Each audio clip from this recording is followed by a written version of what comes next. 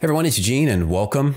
Today what we're going to be doing is working in CloudCompare, bringing in some scan data and then being able to translate, rotate it, and then be able to assign a specific coordinate to a specific point.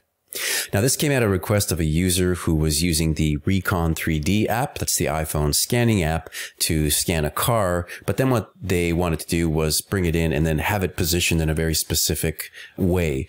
And so normally when you're scanning with a terrestrial laser scanner, it could be photogrammetry or whatever, the vehicle or the object that you're scanning is not in its own sort of perfectly aligned coordinate system unless you set it up that way to start with. So if you don't do that, then when you just, sort of take the vehicle in this case into another program, it may be sitting on an angle or it may be twisted, may not be level. There's a number of things that could be happening there. And what you want to do is fix it. Okay. So that's basically what I'm going to be doing here. And I'll be running through this pretty quickly. Now I'm on CloudCompare version 2.12, and this is the beta, but a lot of the same options will be available on older versions of CloudCompare. It works pretty much the same way. Okay, so let's get started. What I'm going to do is just get a vehicle and just anything at all. So I'm going to drag in a model here. So this is a Peugeot small car here, and I'm just going to increase the point size to start with. Okay, so this is a scan that was done with Recon 3D. Okay, pretty simple scan.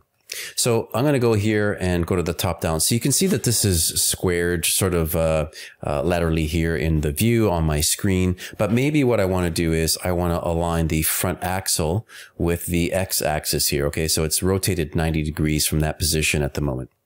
So there's a couple of things that I do right off the bat. So the first thing I'm going to do is I'm going to go to an orthographic view. So if I click on this icon over here and I go to orthographic view, you'll see that the screen changes. Okay, the way that the view is, if I click on the object or perspective mode and then go to orthographic, you see that there's a small shift.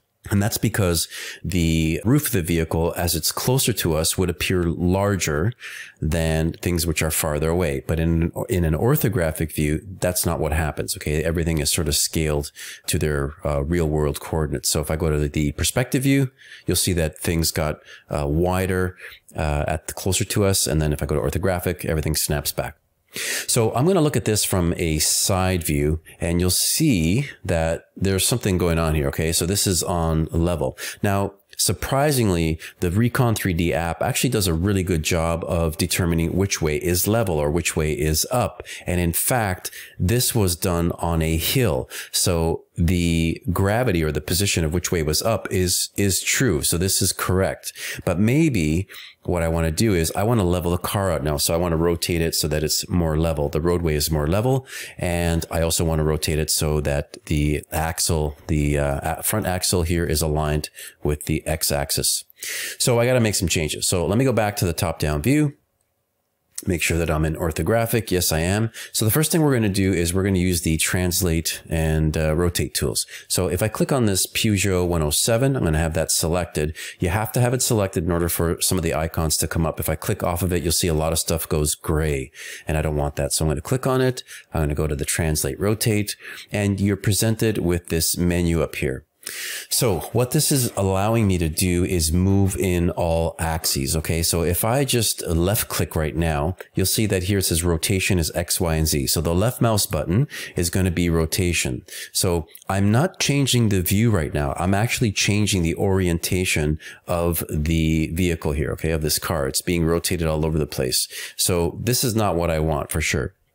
But the right mouse button will adjust the translations. And here it's got the X, the Y, and the Z. So they're all checked at the moment. So they are moving in every direction. Okay.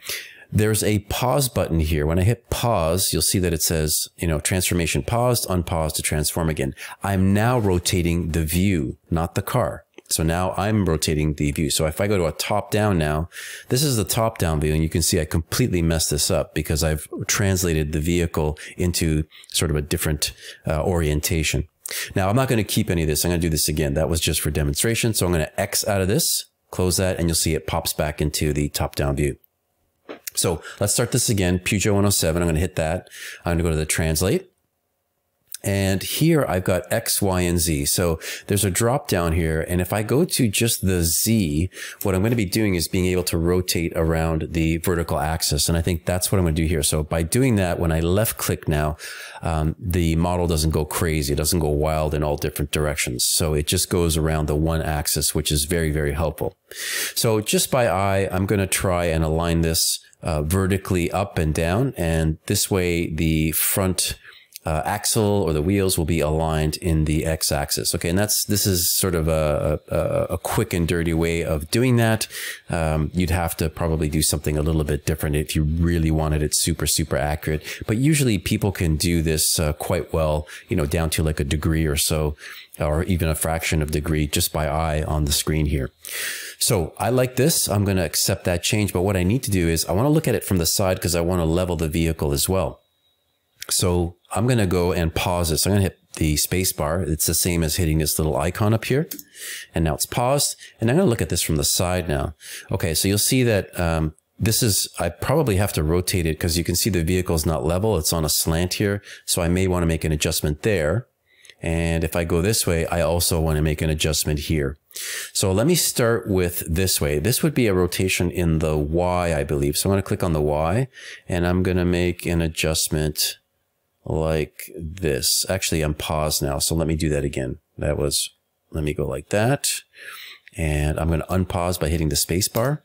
And now let me rotate. You'll see I can only rotate this way. So that looks relatively square. That looks okay. So the vehicle body looks relatively level. Okay, that's one way. And I'm going to press pause again. And I'm going to go and switch to the X direction now.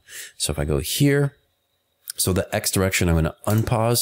Now I'm going to rotate this and you'll see that I can level the vehicle. Something like that. Okay, something like this. That looks more or less level. So once I've got this, the road looks fairly level. I can hit the check box here, and that means that I will accept all the changes. And down at the bottom, when I do that, you'll see that it has a number of different numbers and such here. So that's all the orientations and transformations that I've put in manually here by moving this thing around. So now when I look at this, if I go to a top-down view, you'll see that it's oriented this way, which is what I wanted. So there's the x-axis. It's aligned with the front axle. And if I go to the side, okay, it's like that way. Now, the side is relative, like depending on which way you look at it, but you can see that it's more or less level here. I probably could have adjusted this a little bit more, but I think you get the idea of how you can move this in 3 different axes, just like an airplane. You can yaw, you can pitch, so the nose would go up and down, and you can roll, so it would go like side to side.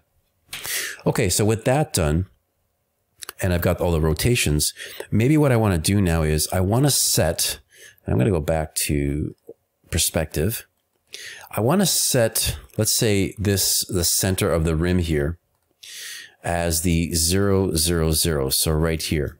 Now, in order to do that, I'll have to use some transform tools, but to start with, what I'm going to do is I'm going to check to see what this point at the moment is currently at in terms of the X, Y, and Z coordinates. So let me do that. So I've got this selected, and I'm going to click on this point picking. It gives you some information. So if I click on this, and I just click on the center of the rim, and I'm going to do the best I can here, you know, something like this. Okay, so I've got a point here. All right, so this is giving me a readout of this specific point. It's point number 75139, and it gives me the X, the Y, and the Z coordinates. Cool. So now that I know that, if I want to set this to 0, okay, actually it's not exactly where I want it. Let me move this over a little bit. Maybe try this point. A little bit more. Let's see if it'll go over a little bit more. Okay, there, that one there maybe. I think I like this one here. So these are the coordinates. They're very similar to what I had before, but I want to translate this so that this point becomes the 0, 0, 0. So one of the things you can do with these labels is you can save them. So there's a button up here. It has the little save or the little floppy disk. If I click on that, and before I click on it, just look over here in this database tree. And what it'll do is it's going to save this label over here, okay, underneath the scan. So I'm going to go ahead and go save, and boom, there it is. Okay, I've got it right now. So I'm going to X out of this, but the label stays. It's still visible. And this is helpful for me when I want to make some transformations. So what I want to do is set this to be 0, 0, 0. So what I'm going to do is I'm going to select the scan, and I'm going to go to edit, and I'm going to go to apply transformation. That's Control T is the shortcut. Now here you have the transformation matrix. And so you could do some things there, but there's an easier way. Just go to this tab that says axis angle. And you see I can put in X, Y, and Z rotations. I can also do X, Y, and Z translations. So a quick and easy way to do this would be if I move this point, the inverse of each of these numbers. So right now the X dimension here is at negative 5.340. Well, what I'm going to do here is I'm going to move it the opposite. I'm going to move it to 5.340. Now I have 3 decimal places and I could probably go more, but I think that's fine for now. This is in meters, so I'm only going to get to the closest millimeter, which is absolutely fine. For the Y, I'm going to take the inverse, which is the negative 8.324.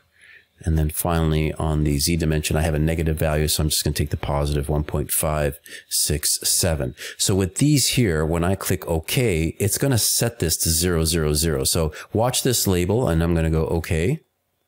All right, it just moved, so everything moved out of there. So I'm just going to hit the zoom button here, and now I'm back. And you'll see that the label, that specific point, has now been set to 0, 0, 0. Now, some of these you'll see have a small negative number, and it could be that there's some residual numbers that are further down past, 3, 4, 5, 6 decimal places. But no big deal. I think this is good enough for the moment. But what you'll see here is that the object right now is centered to 0, 0, 0. So if I take a measurement, so for example, at the very bottom here, or let's say, for example, I just pick a point at the bottom, I can see that it's pretty much at the X0, Y0, and if I go straight down, I should be relatively close. I'll have like a negative, I don't know, what is that? That might be like 20 centimeters or something like that. So let me pick a point, and let me pick a point just at the base of the tire. Okay, and you'll see that I've got like 0, 0, and about 25 centimeters, okay, negative 2.252 meters. So that looks like it's correct. So those 2 things, the rotate, the translate, and then being able to pick a point and apply a transformation, are an easy way that you can move your model around and set it to a specific coordinate. Quick video. Hopefully you enjoyed this one. Thanks everyone, and I'll see you next time. Bye-bye.